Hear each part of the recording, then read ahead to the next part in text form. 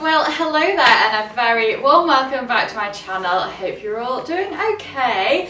Today is a very fitting video because we've booked a holiday. Hurrah! We're going to Santorini in 2 days. So I thought, how appropriate would it be to do an airport outfit or travel outfit video? I've not actually done one of these before either, so I thought it would be quite good. And the looks that I'm choosing are going to be quite climate neutral, so nothing like for a really hot country or for a really cold country, but I often find when you get into the airport it's the same temperature every time of the year, so hopefully these outfits you can kind of adapt a little bit to wherever you're travelling from, and you can just kind of swing them a bit with your accessories or your jackets, etc. So I'm going to talk through my outfits as usual and show you the bits and pieces that I would style for the airport and why it would work. So let us get on with the video. Okay, so this is going to be my first look, and I think a really easy way, I say this all the time actually, to look fashionable but also really comfy is by tonal dressing. So I've gone for kind of head to toe like this greeny khaki shade with these M&M khaki cargo trousers. These are so comfortable and absolutely timeless. They are a bit of a higher price point, but this is the kind of trousers that never ever go out of fashion. And yeah, really comfortable, and I love the khaki shade too. It's kind of an all year round colour, perfect for going into autumn.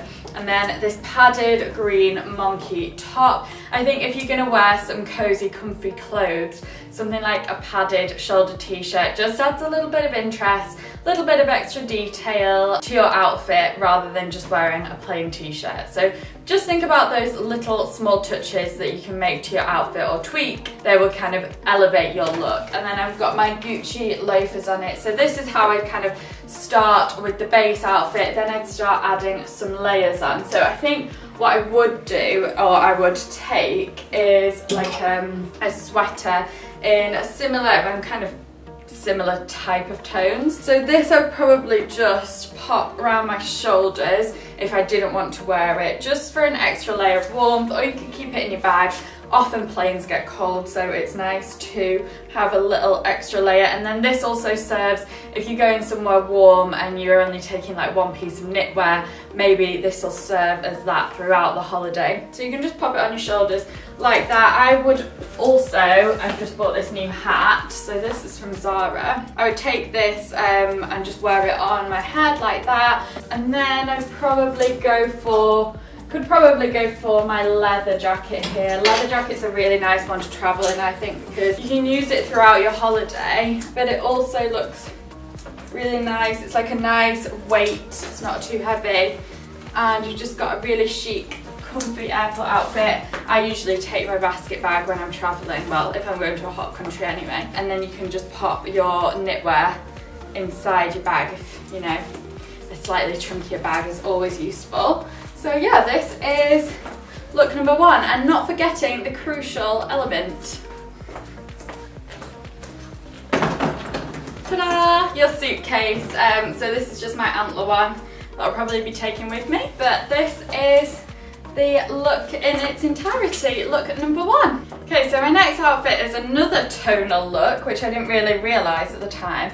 But this, I'm going to kind of talk about layering and how to layer. So I've got these paper bag style jeans on from Zara. I think they do a similar pair in the grey, and they definitely do them in blue because I've got a pair. So these were last year, but I love these paper bag style because one, they are so comfortable, and two, they're kind of smarter than joggers but still have that same effect. These are really, really soft.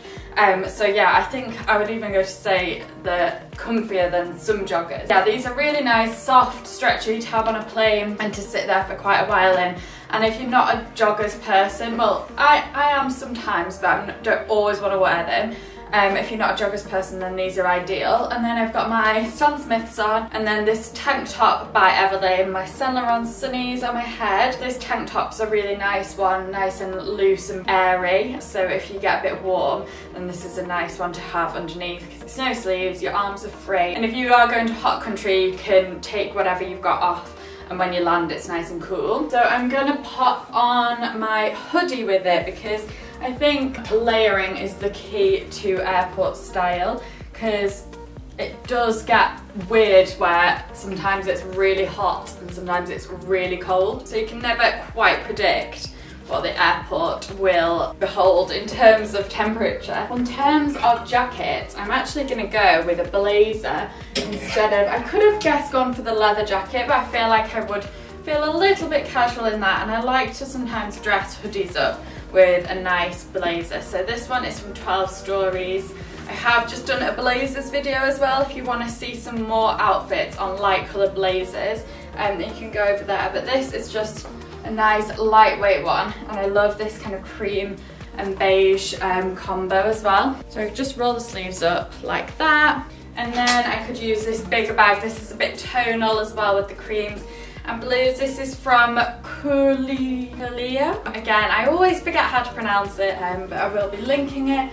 And yeah, it's just this gorgeous chunky bag, and it's got blues in it. It's like bluey hues, but that looks nice with the grey because it's nice and light, and it's quite big as well, so it fits a lot in. So yeah, this is airport look number 2.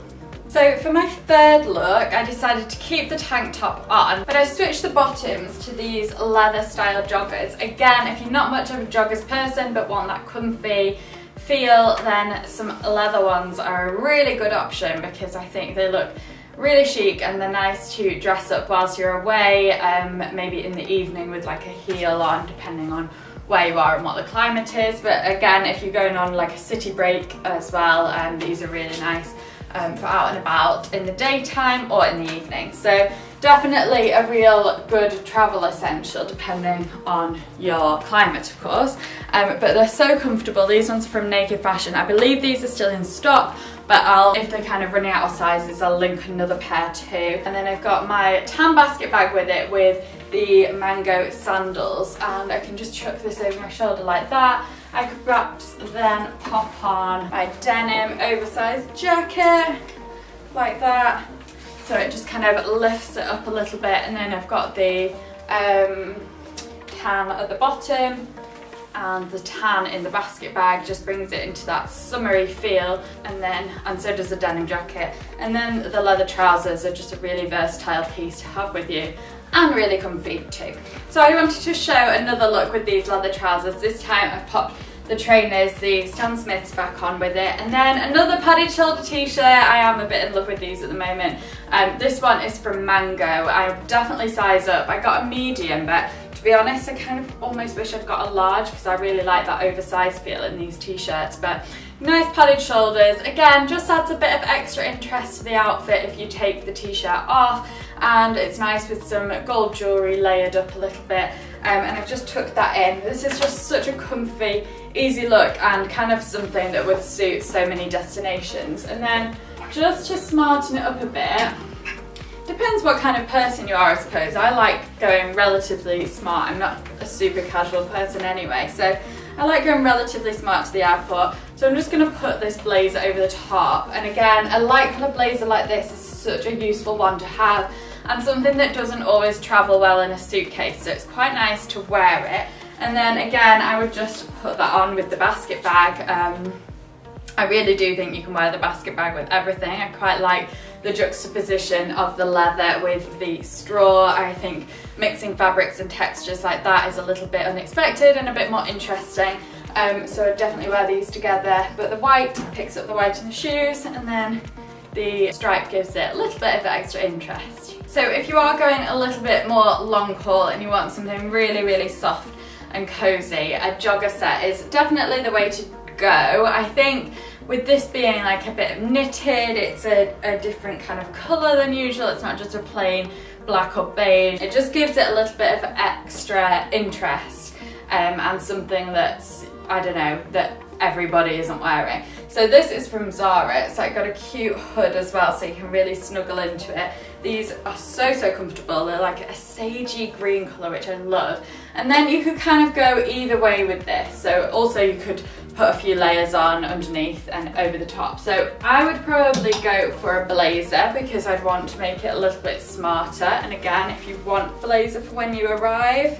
So this one is my Under the Stories black blazer, and I pop the sleeves up like that, and got my sunglasses, and again probably just put my basket bag with it or another oversized chunky bag. And this is definitely an outfit I could see myself wearing because the blazer really smartens it up, but it's still nice and casual, easy to wear. I've got my Nike Techno trainers on, and these again are so comfortable. Any kind of trainers would go well with this, but I really like this look, and this is probably how I would style the jogger suit for the airport. However, I think another good option would be to style it with the leather biker jacket if that's more your style, and I would probably just pop this over my shoulders like that. And this is just a really comfy, easy airport look as well. So my final look, I just want to keep it really simple with an all black outfit.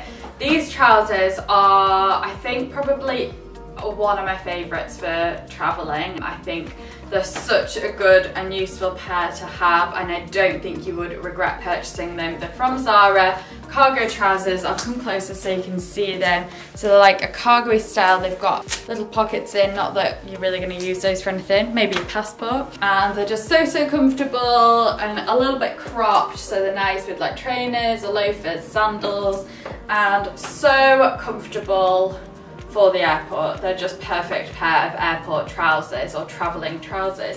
So yeah, £25.99 from Zara. I got these in an extra small and they're perfect. So kind of true to size, and then I'm wearing them with the loafers, but like I say, you could wear them with anything. And then this black poplin shirt from Arquette, and then you could pop any jacket over the top. The denim one would probably work, the leather one would work. You could put a jumper over your shoulders again, and the basket bag, but just any kind of jacket would work with an all black outfit. And I think this one would be a good one if you're travelling somewhere a little bit cooler. You could swap the shirt for a bit more of a chunky knit and the loafers for chunky boots, and these trousers are going to work really nicely for that and going into autumn. So definitely think you could get your wear out of these. I can't advocate these trousers enough. So thanks so much for watching. I hope you've got some inspiration from my airport looks. Let me know if you're going on travels anywhere, or if you're just going to use these outfits for day-to-day casual looks. I think these would work perfectly just for everyday comfy clothes. So don't forget to subscribe. Did I just say that? I think I might have done.